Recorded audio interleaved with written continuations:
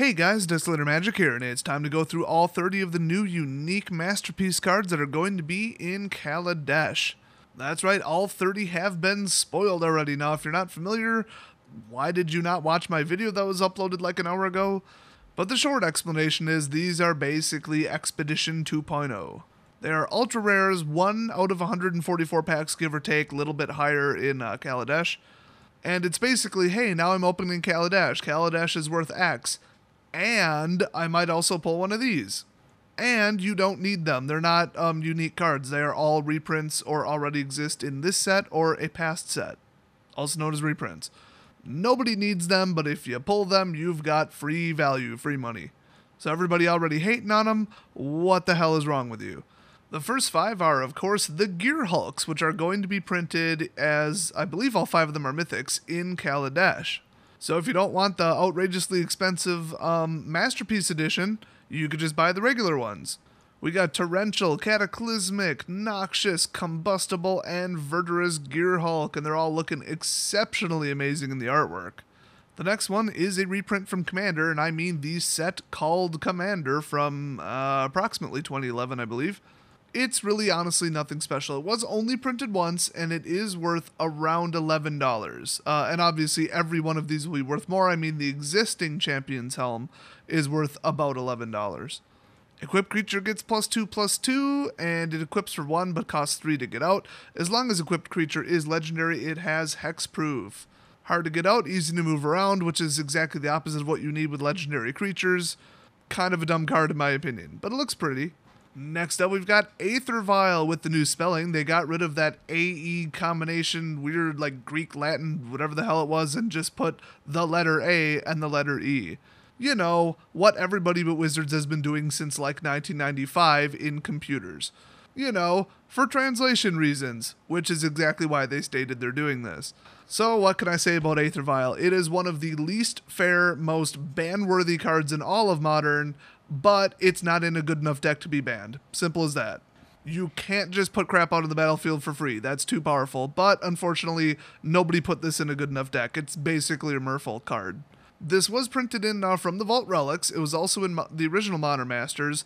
Otherwise, it was only in Darksteel. That's it. That's why currently it's about $45 to $50 for the original version. So expect that Aether Vial to be worth probably upwards of $75 to $100. So still doesn't make me like the card. If I get one, I'll be tempted to light it on fire. And I really hope they ban it soon. As you all know, I completely support banning just based on single card unfairness, not whether or not it's actually a problem in Modern. Next up, we got Chromatic Lantern, and of course the only other time this was printed was Return to Ravnica, so you know what that means? Double Rainbow! What does that mean? Get it? Multicolored, chromatic, rainbow, now it's been printed twice, there's 2 of them, double rainbow, yay memes. This card's classic. Lands you control have tap, add 1 mana of any color to your mana pool. So, you could also tap it itself for a mana of any color. This basically turns all of your lands into every other land without actually changing its type. Or I should say its domain, it's not usually considered a type, whatever, long story. Love this card, and it was one of the big powerhouses in Return to Ravnica, and that is the only time it was printed, and they're about $10. So, considering the usefulness of this, and I mean, it's in every format. I mean, all of them. This is the color fixing card. I would expect this to be at least double the current price, which is 20. Well, I mean, it's 10, so it would be 20. Next up is Chrome Mox for who the hell knows what reason. Chrome Mox was just printed in Eternal Masters. The only other time it was printed was Mirrodin. I mean, unless you count the, like some promotionals, some World Championship cards, that kind of stuff. Could have sworn it was Judge promo too, but that's not what online is saying. Chrome Mox is a classic though. You can throw it down for 0, which makes it very popular in Vintage and Legacy. I think it might be banned in one of those 2 though. But it is imprint. Everybody loves imprint. Whenever it enters the battlefield, you may exile a non-artifact, non-land card from your hand, so you gotta get rid of something colored, and then you can tap it for the rest of the game to add 1 mana of any of the exiled card's colors. So if you do a 2 or 3 color spell, there you go, there's your color fixing. Hope you didn't need the card though. So it's not that powerful, and it's not legal in Modern. Because of that, the original from Mirrodin is $15. The Chrome Mox from Eternal Masters is $14. Just because it's a Mox and it's kind of like a fixed version of the original Mox, I think people will want to collect it. So I could see this hitting even upwards of 30. Next up is Cloudstone Curio. Whenever a non-artifact permanent enters battlefield under your control, you may return another permanent you control that shares a permanent type with it to its owner's hand. Can you say infinite combo potential? ETB effects with 0 cost? Holy crap, I have no idea if that's how it's played. I've never even heard of this card, but just reading it, that's the first thing that comes to mind. This was only printed way back in the original Ravnica, and that's it, currently sitting at $15. I have no idea what the new version of it will be worth, though. Next up is Crucible of Worlds. Now, this one I've heard about, and holy crap, does that look cool. Now, they had said that the artwork on the cards is going to be very, related to the block that it's in, so it doesn't just seem like, oh, we're throwing out reprints, and that's really cool. I like that. Totally screws up the storyline and the history of the card, but it's really cool. And this looks like the coolest artwork ever. Now, this was in 5th Dawn, 10th edition, and as a judge foil, and that's it. Doesn't get much more in need of a reprint than that, especially considering it's $60 or $65 freaking dollars. Holy crap.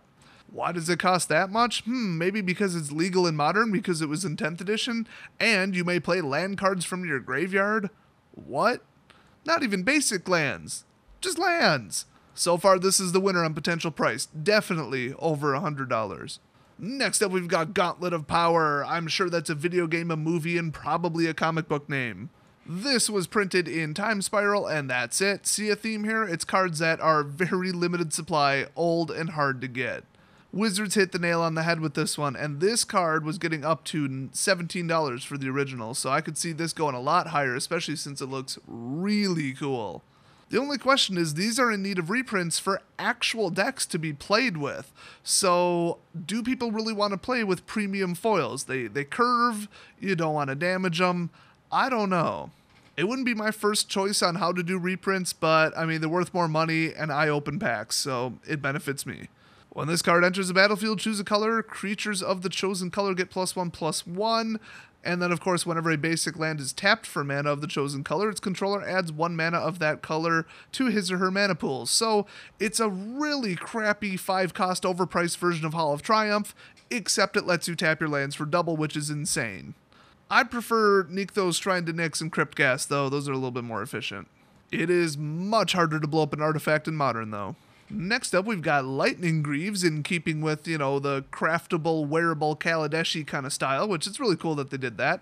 This drops in for 2, and then it equips for 0. Equipped creature has haste and shroud. I could have sworn that sometime around M15 there was a pair of sandals that did something really similar, but they were a weaker version. And I must be right because it's sitting around $5 to $6. So not the most expensive, but it was printed in Arch Enemy, Commander 2015, the original Commander, Phyrexia versus the Coalition Dual Deck, Mirrodin, and as a promotional F&M foil. Now here's the weird part. All the rest of them are $5 to $6, but the Friday Night Magic promo, which is obviously kind of printed to death to a certain extent, $21. So I'd assume that the new ultra rare version of it will exceed that, and that is more than 4 times the cost. So who knows, if a card's worth 15, maybe it'll be worth, 8 times the cost or 4 times the cost. Who knows? Next up is a card that I know you're all familiar with. This is just unreal. It's Hangerback Walker. Yeah, he's back. This card was invented in Origins, which is legal right now, but as soon as Kaladesh launches, we're going to have Origins cycle out, so it's kind of odd to print Hangerback Walker that close, but Hangerback will probably be moving into exclusively the couple Modern decks that it's in, maybe a couple Legacy and Vintage, because you can technically cast it for free. I'm not sure what the big benefit would be there, though.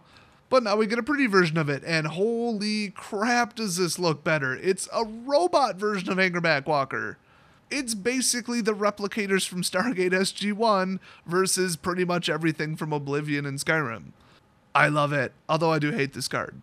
Big ol' overpriced Thopter Bomb. Okay, I like playing with it. I don't love playing against it. I think it's a prime example of a perfectly fair card. It's powerful, but it's fair. It's balanced, and it's not completely nuts. It's just utility, good, and now we get a pretty version of it. I could not be happier. Now, the weird thing is, even with it being legal and standard right now, the original Origins version is down to $2.99.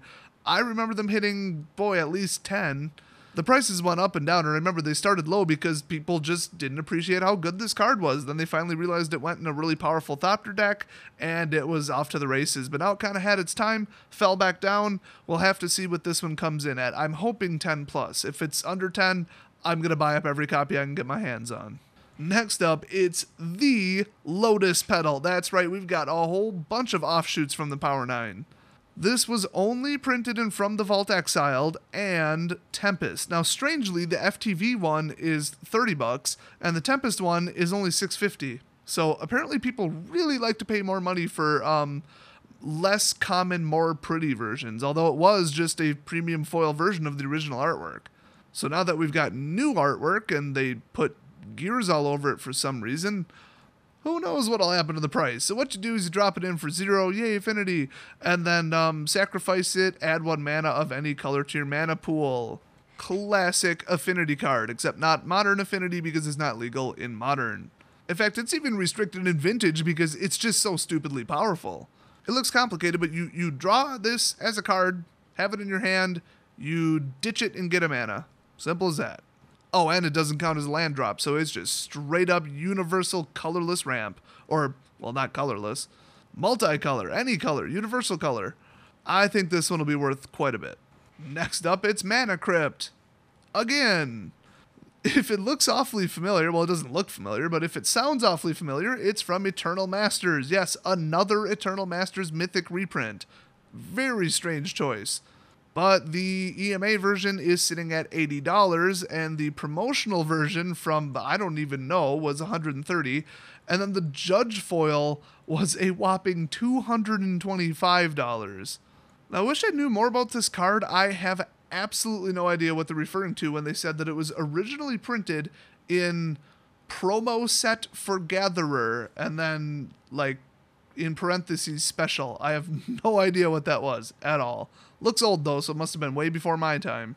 So apparently this was never even in a real set. Talk about hard to get. So yeah, definitely a good choice, but it was just in Eternal Masters. I would say that without a doubt this is the most expensive one so far that I've seen though. You could be looking at $200 or $300 easy for the Masterpiece Edition. This, of course, comes in for 0. Another artifact that comes in for 0 because, you know, we just don't have enough of those in the game. And at the beginning of your upkeep, flip a coin. If you lose, the flip Mana Crypt deals 3 damage to you. Who cares? It goes in dirt cheap decks that don't give a crap about their life total. I meant that ironically. It's in Vintage and Legacy. But you can tap it to add 2 colorless. Holy crap. It's like Lotus Petal, except you get to keep it. Next up, we've got Mind's Eye, featuring one of the Blue Smurf Cat race from Avatar, Vidalkin. I like Smurf Cats a lot better. By the way, the Vidalkin have 6 fingers. Seriously, go count them right now. I'll wait. See, told you, 6 fingers.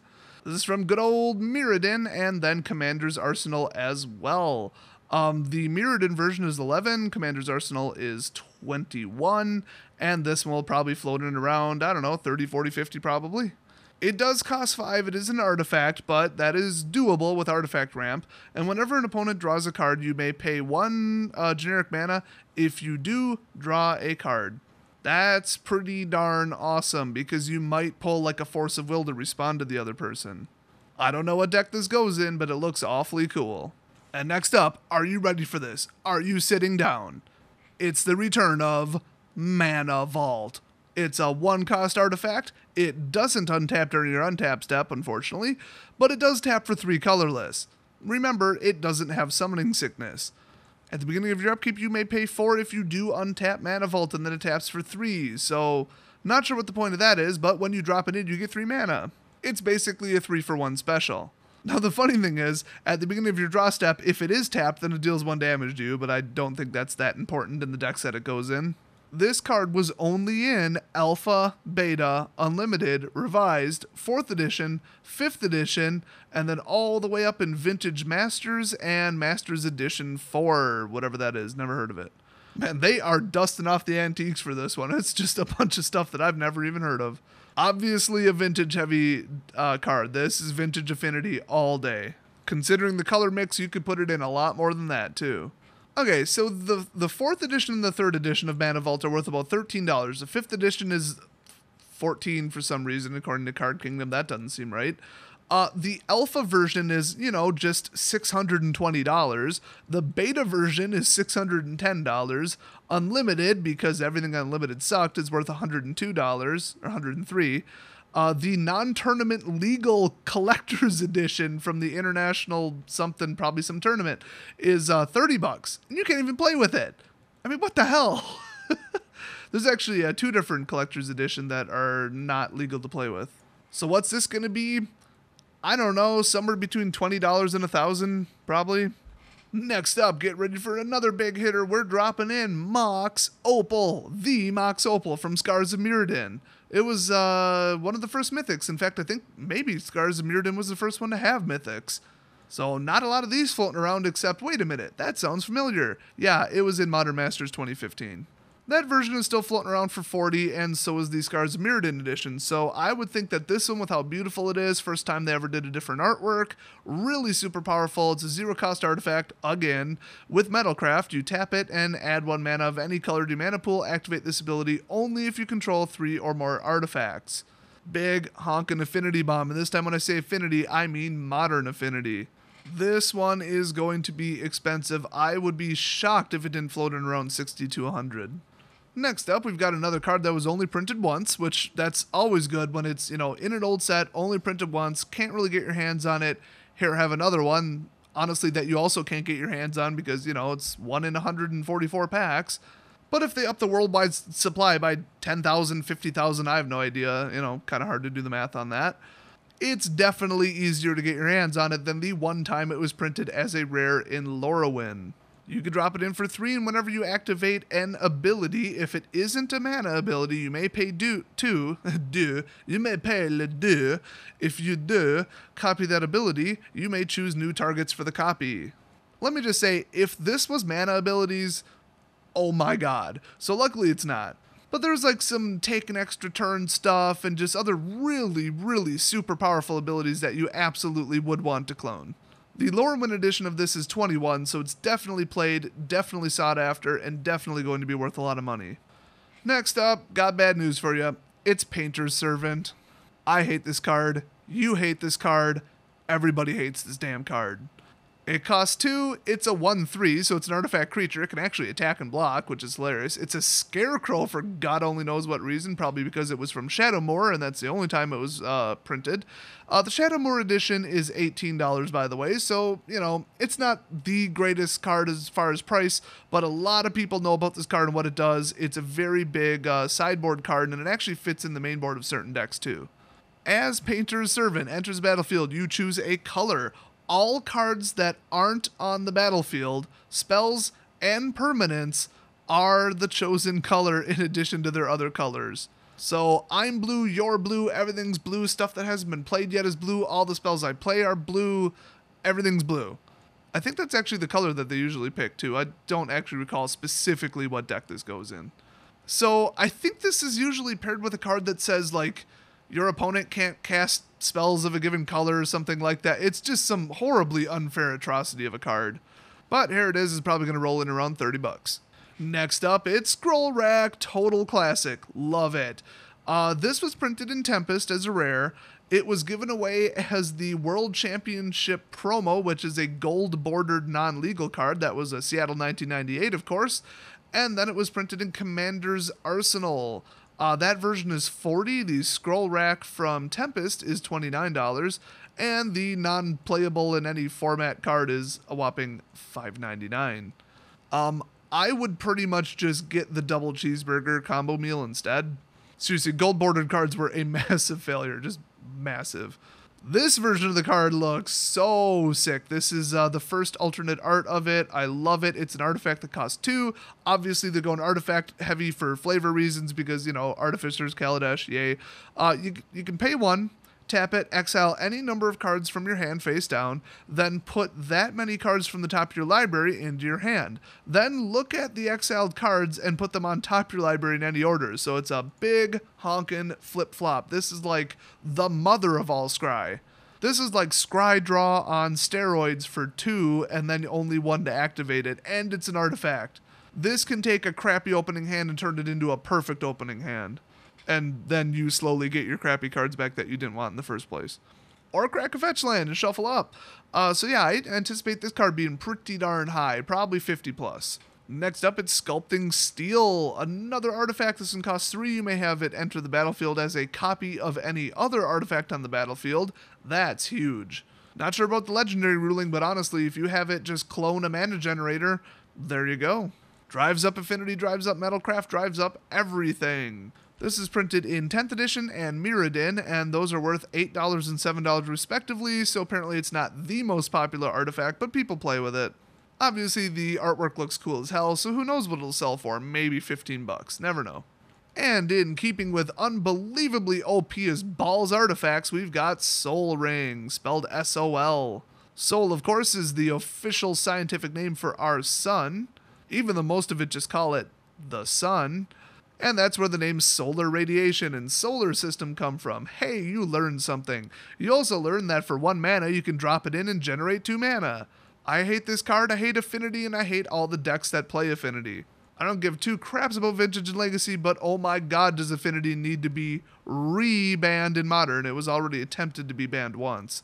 Luckily, this specific card, of course, is not legal in Modern, but people love to throw it in their Commander decks. Now, because of that, it's not really that expensive of a card. It was printed in 3rd edition for $7. Then, of course, the alpha version is around 200, beta is around 200. The Commander 2013 edition is about 4. The Commander 2014 edition is about 3. It was also in Commander 2015. Hey, remember when I said this is a popular Commander card? $350. The original Commander, $350. From the Vault Relics, that's worth $30, which is kind of weird considering it's not different artwork. It's the same artwork.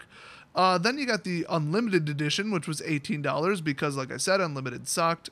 There was a promotional judge foil of it, which was $160, so who knows what this one will reach. Probably not that much. There was like a collector's edition. There's a whole bunch of alternates of it, basically. But I don't know where this one will land. It's not that popular. If I had to guess, I'd probably say like $35, $40. Next up is probably what I would call the most unusual choice. It's a 4-cost artifact creature golem. It's only a 2 toughness, 2 power, but when it enters the battlefield, you may search your library for a basic land card, then put that card onto the battlefield, tapped of course, then shelf your library. When Solemn Simulacrum dies, you may draw a card. 2 huge benefits: it's Metalcraft, it's Affinity, it's awesome. It's also unfortunately from the 2012 core set. It's from Commander 2014, Commander 2015, the original Commander, and then of course Mirrodin. Now this version of it looks a lot less like G.I. Joe, so it might be worth a little bit more than the about $5 to $6 it's worth from the other sets. Next up, we've got the most beautiful artwork version of Static Orb ever printed, especially since, well, there were only 2 other versions, 7th edition and Tempest, both worth $5.50. So considering its age, the limited print run, and the price, it can't be that great. I've never heard of the card. It costs 3 though, and it's an artifact because, yay artifacts. As long as Static Orb is untapped, players can't untap more than 2 permanents during their untap steps. Hey, that's right, I have played against this card one time ever. It was a giant pain, and I hated it.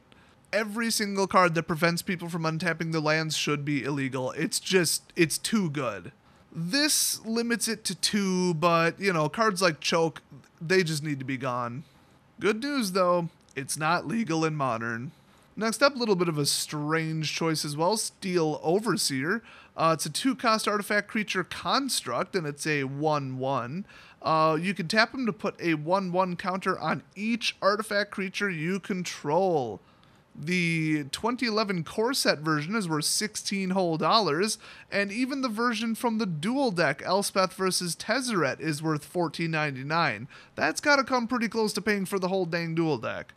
So what this one will be worth, I don't know, but hey, it's another artifact. So I think people who want to put together a really shiny Vintage Legacy or even potentially maybe Modern Artifact Affinity type deck, they might be happy with these choices. Next up is the legend itself, the Sword of Fire and Ice. This card is famous. If you haven't heard of this, what is wrong with you? It was printed in Dark Steel. It was also in the original Modern Masters because, of course, it's a huge Modern card. And it was actually a promotional Judge foil, which strangely was only $90. The other versions of it are $45 and $50. I think this version is probably going to be between $80 and $100 though, for sure. Now, it does cost 3 to get out and 2 to equip, but the equipped creature gets +2/+2 and has protection from red and blue. That is huge. Whenever equipped creature deals combat damage to a player, Sword of Fire and Ice deals 2 damage to target creature or player, and you draw a card. I mean, why don't they give you 2 mana, let you scry 1 too? I mean, they made this card do too many things. And that's why people play it. It could go in just about anything with creatures. Definite expensive card here. So naturally, next we've got Sword of Feast and Famine, another famous card. Very, very similar to the other one. This one you drop in for 3, equip for 2. Equipped creature gets +2/+2 and has protection from black and from green. Whenever equipped creature deals combat damage to a player, that player discards a card and you untap all lands you control. These swords are OP as balls. They certainly cost enough to play with, and that's why it balances them out, and you could always just make sure that they don't deal damage to you as a player, but they're hard to play around and they're definitely powerful. Feast and Famine was a $19 card from Mirrored and Besieged, about an $18 card from the Modern Event deck, and then there was a Judge foil that's worth $55, which makes me think that this version probably won't be worth a whole lot more. Hey, guess what one's next? That's right, Sword of Light and Shadow. Drop it in for 3, equip it for 2, equipped creature gets +2/+2 and has pro-white and pro-black. Whenever equipped creature deals combat damage to a player, you gain 3 life and may return up to 1 target creature card from your graveyard to your hand. Classic card. It is a little bit hard to block the creature when it has pro-2 colors, and they probably wouldn't even bother putting this in, usually from their sideboard, unless they know you're playing those colors, so it's really hard to destroy the creature. You basically have to go after the artifact itself when these come into play. Light and Shadow is a Darksteel card worth $27. The Modern Masters 1 edition was $38, and the Judge foil promo, strangely $40, so I couldn't imagine what this one's going to come in at. And the next card is Sword of Desolator. Just kidding, we're out of cards, that was the last one. What do you think, they're going to print the JT again? I don't think so. So that's the breakdown. Obviously they went, flavor heavy. They changed all the artwork to be Kaladeshian, and then, kind of matched the whole Artificer, we're going to build artifacts thing a little bit. So I, appreciate that because it's in standard. I mean, it would be really weird if it was like, here, have 1 Phyrexian creature for no reason in a Kaladesh pack. That would not make a whole lot of sense.